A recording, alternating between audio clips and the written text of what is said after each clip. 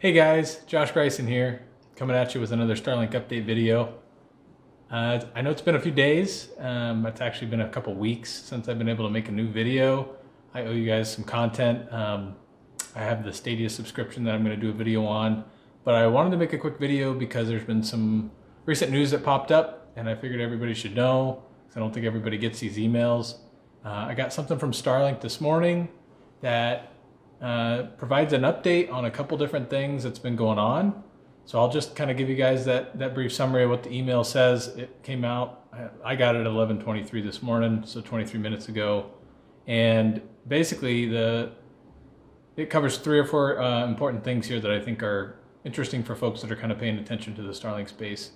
So it mentions that they moved 500 satellites to improve coverage. So for folks that are seeing gaps in coverage, they're making incremental changes to the orbits of certain satellites. And they're thinking that will substantially improve the user experience in Q1 of 2021. In addition to that, they are improving the NAT types. Network Address Translation is what NAT stands for. The upgraded Starlink Wi-Fi router will be better for gaming, basically. So they're going to make some improvements for NAT, so that way you can do gaming and P2P file sharing. They also made some improvements for Xbox Live. So there was a bug evidently where the Starlink Wi-Fi router, if you're using the Starlink Wi-Fi router for your wireless and not your own, it was causing packet loss during Xbox Live gaming and connection diagnostics. So they're fixing that bug. They're working on improving the latency.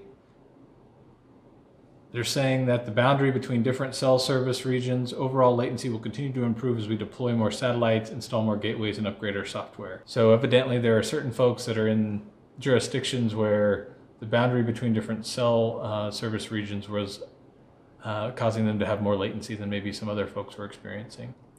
And then the other update they put in the email was about snow melt mode.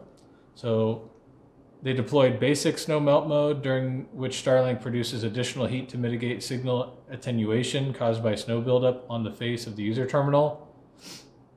So yeah, it does melt the snow, and evidently they are making an update to the snow melt mode. So I think it already had some level of snow melting ability, but they're actually deploying a snow melt mode, which I guess will make the heat even higher than what maybe people are seeing in previous weeks here. So people did notice that the surface of the dish was pretty warm. So I think it always has a certain temperature that it operates at, but maybe this is a higher temperature. So maybe we can do some testing on that. The other big announcement that was in the email is the new year will bring an expansion of the Better Than Nothing beta program, which is what a lot of people are curious to learn about. The Starlink team is planning a broader rollout as early as Q1 2021 with continuous upgrades along the way. So a lot more people should be beginning to get invitations, if they haven't gotten them already, in Q1, which is kind of on par with what they've been saying in Twitter and some other communications that I've seen. So I thought that was a pretty interesting email. It's good to see this update coming out.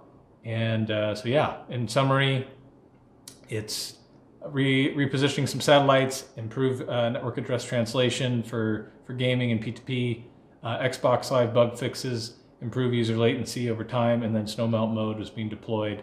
And then Q1, we're going to see a lot more beta program access being provided to folks. So that's the update here. Please like and subscribe.